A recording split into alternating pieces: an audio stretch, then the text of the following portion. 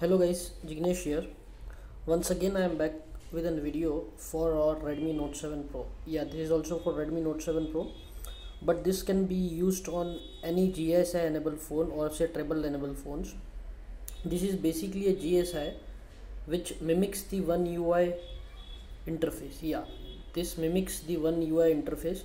It's not OneUI itself, but it is a mimicry of your OneUI and UI of Samsung.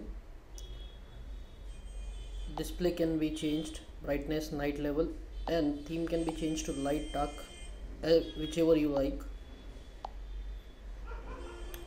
This particular notification shade is not available in this ROM.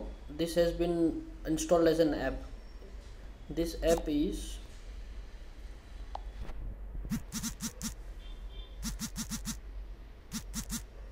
one shade notification. You need to download this app from Play Store if you want to have the same type of thing. So as you can see, this is Android version running on Android 9.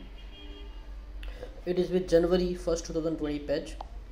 This particular version is 2.5. This basically comes into the Vsmart Live phones, which is not available in India, but the software is total look like OneUI.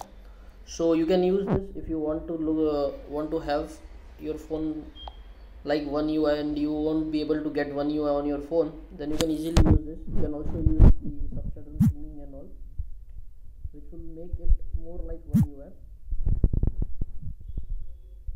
as you can see. Basically major apps are themed like OneUI.